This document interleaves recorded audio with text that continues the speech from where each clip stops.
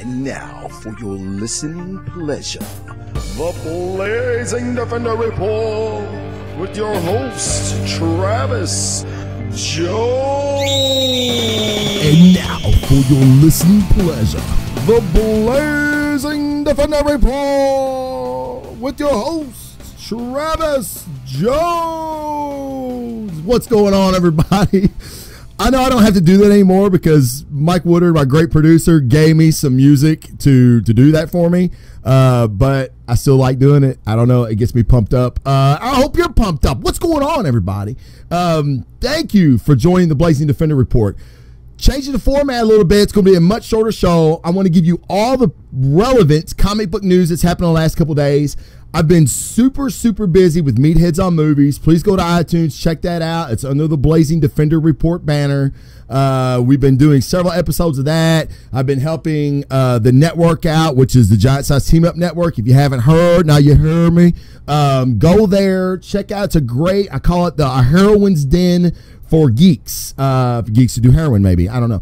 Do geeks do heroin? Maybe that's a whole new show. But go there. You're going to find great shows. This isn't a good show, but those are great shows. Please go to giantsizeteamup.com. I'm Breaking the Panel. I've been co-hosting there. So it's kind of taking me out of my BDR responsibilities. But I'm back and going to change it up real quick. I'm going to get you in and out of here with some really good stuff. First of all, I want to tell you I went to Derby City Comic Con here in Louisville, Kentucky a couple weeks ago. Met a guy named Alan Bellman, original gangster of Marvel Comics back in the 40s. The dude is 92 years old, still banging out sketches like you would not believe. And you want some proof? I'll show you. Check that shit out. Yeah, for all my audio listeners, I apologize, but I'm showing a really dope print. He's signed it up here, Alan Bellman, 2016. I got another one here. Now, this is one that was already made that I bought. Cap flexing on Hitler and Skull. Very cool. One of the original artists on Captain America. He was a very sweet man at 92 years old. Very full of life. Interesting story. As soon as I walked into the con, I see this old man in the pedway, and he's like, "Are you going to the con?" I'm like, "Yes, sir, I am." "Are you going to the con?" He's Captain America out. Shirt, hat. I think his cane had like some Captain America shit on it. And he was like, "Well, yeah, you got to go that way." And I'm like, "Oh, thank you, sir. I appreciate it." So as I'm walking, I had to get some cash. So there's this big hallway you got to go down before you enter the con. Well, I see he and his wife walking, and he's not walking real well, okay? And he kind of goes over to the wall and holds the wall up. And I'm like, holy crap, this old man may need help. So his wife, who looked older, or younger than him, I should say, but she was still an elderly lady. I walked up to her. She's way ahead of him. And I heard him say something to her. So I walked up to her. I said, "Hey, excuse me." I said, does your husband, does he need help? Because, I mean, I can help him. And she was like, "Ah, nice, fine." And I said, "Okay." So when I got my ticket, I told the guys to watch for an old guy. And if you don't see him in a few minutes, go back and check on him. That was Alan Bellman, I come to find out. So I did not know him previously to this. Cons are a great way to meet incredible people, incredible artists, iconic figures of Marvel Comics that I didn't grow up with that, but that I enjoy now, being a huge Cap fan that I am. Okay, enough of that. That was a great time. Go to blazingdefenderreport.com. You want a better look at these sketches. I took really good pics of them and put them on there. All right, news note number 2. Thor Ragnarok, the movie, just started principal filming last week.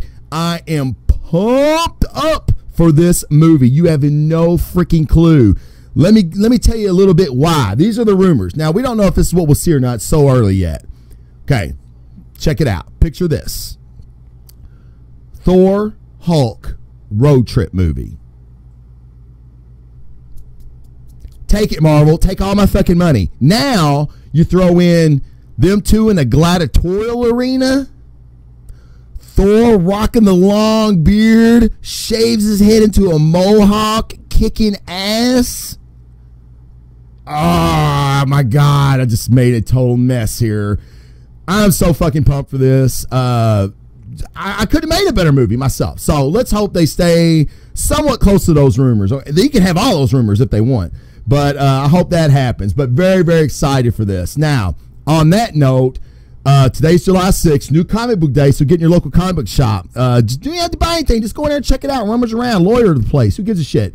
Thor Ragnarok Easter egg in the Doctor Strange prequel issue that's out today. I don't know what the Easter egg is, but I will buy it today. I'll come back on the show next week, and I'll tell you what the Easter egg was if you don't want to buy the issue. But go out and buy the issue. If you're a Doctor Strange fan, you're gonna want to have it. So, Easter egg in Doctor Strange prequel this week. If you got no other reason to go to the comic book shop, there you go. I just gave it to you. All right, now great news again on the Captain America front. His 75th anniversary just keeps on rolling on. Comic Cave is going to create, or has created, I should say, a 13-foot statue of Cap. They're going to unveil it at CDC, San Diego Comic-Con this week. After they unveil it, stay with me for the geographically retarded, which I am, but I know this one, trust me. San Diego's on the West Coast, Brooklyn, New York on the East Coast. After they unveil it here, they're going to do a tour across the country. Okay, now go to blazingdefenderreport.com, click on the article, and it tells you where you can look to see where they're going to announce that schedule at. Okay, if that comes anywhere close to Kentucky, I'm going. So then it's going to make its way across to Brooklyn, New York, where it will reside in. I think it's either Soldiers Park, I think it is in Brooklyn, but the headline on the statue says, "I'm just a kid from Brooklyn." So I'm so excited. This is awesome news. Like I said, I'm a huge Cap fan, so I thought that was great. Good thing for you to know. Go see it if it comes close to you. You're going to get a picture of it. All right. Now, on the bad news front, fans of this show know how much I love the Darth Vader comic book. The Darth Vader comic book is amazing. Every week, it's either good or great.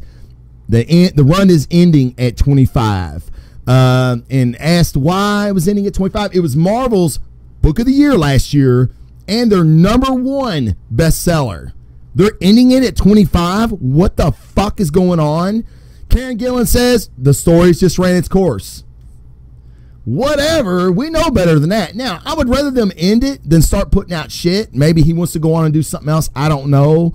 But you would think they would just put another all-star team on this awesome, fantastic book.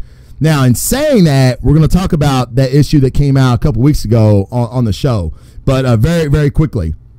All right, now, DC Rebirth. In one word, 2 words, but I usually spell them together. Fucking amazing. Fucking amazing. Like, I can say it all together. It looks like one word. DC Rebirth has been fantastic. I'm a Marvel guy. You can look around. I'm a Marvel guy. Okay, but I love Superman, love Batman, love the Justice League. Some of the other characters I can take or leave. DC Rebirth stuff has been awesome. There's been a lot of it, mind you, and this guy's bought all of it. I have not been disappointed in not one thing. So if you're an Aquaman fan, a Green Arrow fan, a Justice League fan, a Batman fan, a Superman fan, these are some good stuff. They're really setting a foundation for a great, great story arc. Not only within the books themselves, but as a DC universe as a whole. Jeff Johns has got an idea. So let's let Jeff run with it. Very, very, very excited for all the DC Rebirth stuff. Okay, so if you need a reason to go out and buy a book, they're all starting at #1. Okay, the DC Rebirth stuff has been so awesome. I'm going to devote a whole show to it where we're going to talk about it in depth. Probably bring on Big Sam from Meatheads on Movies. He's a big DC fan. He's been reading Rebirth stuff. We text each other all the time. Holy shit, did you read this? Holy shit, did you read this? So, very, very, very good stuff. All right. And also on the DC Rebirth front, I'm happy to announce, fans of the show know I'm a huge fan of this cat. My favorite superhero gay couple is coming in Rebirth. Apollo and Midnighter. The book's coming out in the fall. They're going to be part of the DC Rebirth universe. Cannot wait. They're 2 badasses. Yeah, I know they make out and do other stuff to each other. I don't care. The 2 dudes that are that badass, they can do whatever they want. So very excited. If you didn't know that, they're coming, guys, in the fall. Not sure when yet. Not sure who's on the book yet. But when I do, I'll be sure to let you know right here. All right, now some books I want to talk about that I bought the last few weeks that I think they need to be discussed. First book, Captain America #2. I've never seen an issue of a new book get more publicity than #1 of this did. Now, this is the second part of the story, okay? And just like on Blazing Defender, when I reviewed #1, I called it. Not trying to pat myself on the back, not that I could reach it, but I told you who it was going to be, and I told you what was involved, and it's what it was. Now, even saying that, this was an excellent read. That's what I try to say. Give Nick Spencer a chance. Now, I'm not a huge Nick Spencer fan. He's not done a whole lot that I loved. So after the first issue, I wasn't happy either, guys, but I know they tell a story. There's no way Marvel's most iconic character is going to be a fucking Hydra sleeper agent for his whole career. That's not going to happen. So let the man tell a story. And he did. And it was great. I really, really enjoyed it. Awesome issue. Glad that the Cap book is getting back on track. Now, my next book is what we kind of alluded to a minute ago, Darth Vader 22. 3 issues left of this run, okay? Now, this one sucked. Not going to lie. This book has been good to great every week. This book, it felt like it was a filler issue, but there's elements in this they had to tell the next 3. If they're going to wrap this story up, I think they had to start here. So I'm cool with it. And it's still not bad, okay? When I say sucked, Darth Vader takes down a cybernetically enhanced Rancor. How bad can it suck, right? So still an excellent book. It just wasn't up to par for what it has been these last 21 issues. Okay, so only 3 issues left, guys. So get on board now. Now, the next book, Jupiter's Legacy #2. Now, I am a huge fan of Frank Quarterly's art, huge fan of Mark Millar's writing. He's one of my favorite writers of all time. Him, Jason Aaron, Rick Remender, those 3, they're the tits for me, okay? Why do I say tits? Because everybody likes tits. Now, this issue is the beginning of Legacy #2, okay, as you can see. Now, if you haven't read Jupiter's Legacy #1, I feel like you're going to have to do that. Now, why don't you have to do that? Because the art in this is fantastic. The fighting's fantastic, and you see what they're doing. They're creating a new super team. So it's not like you have to know that, what happened in 1, but I think you should. I think you're going to get more of the story. Again, Millar, quietly. So why not get it? This is an awesome, fantastic issue. I was so happy to see this on the shelves, and I was even more ecstatic after I read this. So excellent start to this. Now, I just want to note, this is a Rob Liefeld variant cover. Now, if you'd have told me I'd have bought a Rob Liefeld variant cover, I would have said you were crazy. Now, this was the only issue they had left, so that's all I had to get. But the cover's pretty cool, and that character that he drew there, she's in this issue. She's pretty badass. Now, I'm glad I got some time left because I want to talk about this next book. This next book, IGN gave it like a 3.4. Anything IGN gives below a 5 pretty much sucks ass. So this got a 3.4. Didn't even get a fucking 4. Now, Big Sam, which again is my correspondent, we talk about books a lot. Big Batman fans. Dark Knight Returns is probably our favorite comic series of all time. When Dark Knight 3 came out, we both agreed on the first 3 issues. We both agreed that the 4th issue sucked, was terrible. Might have been the 3rd issue. One of them was fucking horrible. We both agreed. He sends me a text and goes, man, Dark Knight Book 5's awful. I was like, oh, shit. So I read it. Loved it. Absolutely loved it. And I'm going to tell you why I loved it. The thing I love about Batman, his superpower, people say he don't have superpowers. I disagree. His superpower is he's 5 steps ahead of everybody. He has a contingency plan for every threat that you never seen coming. That happens in this book. So it's one of the things that I love about Batman he does in this book. Not going to spoil it for you because I wouldn't want nobody to spoil it for me. Another thing that happens in this book is Batman gets back into the fray. Now, we've got an older Dark Knight here. This is the third story in the Dark Knight Returns. He was old as shit to begin with, but he's thriving on the fear that he gives villains now. And this is some of the stuff he says really got me amped up. But I have not read the IGN review. I just seen what they gave it. Now, I don't read a lot of reviews because I don't care about anybody's reviews but my own. That's not true. But I don't want to be persuaded in any way till after I read the issue. Now I'll go back and read it, and then I'll see if I agree with them or not. They may point out some things. I'm like, oh yeah, that's right. But let's put it this way. The good outweighed the bad for me in this book. So DK3, book 5, I loved it. Thought it was fantastic. If you're a big Batman fan, then I think this whole series is one you're not going to want to miss. Other than that, guys, that's it. That's all. That's the show. 15 minutes. Okay, I took 15 minutes of your day. I'm going to take 2 more minutes of your day. Let me know what you think about the new format. Let me know what you think about the show. Let me know what you thought about Cap 2, Dark Knight 5. Let me know. Give me your hate. Give me your love. I'll take it all, man. I don't care. Give me your feedback.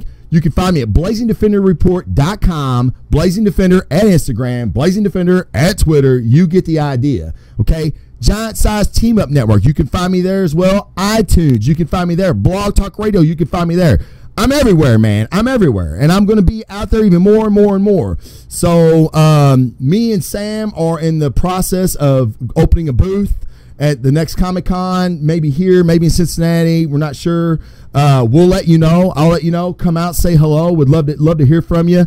Be broadcasting live the entire time. I might even do some kind of benefit for MDA while I'm there. But please, guys, give me your feedback. Let me know what you think. Check out the Giant Size Team Up Network. It's a heroin den for nerds.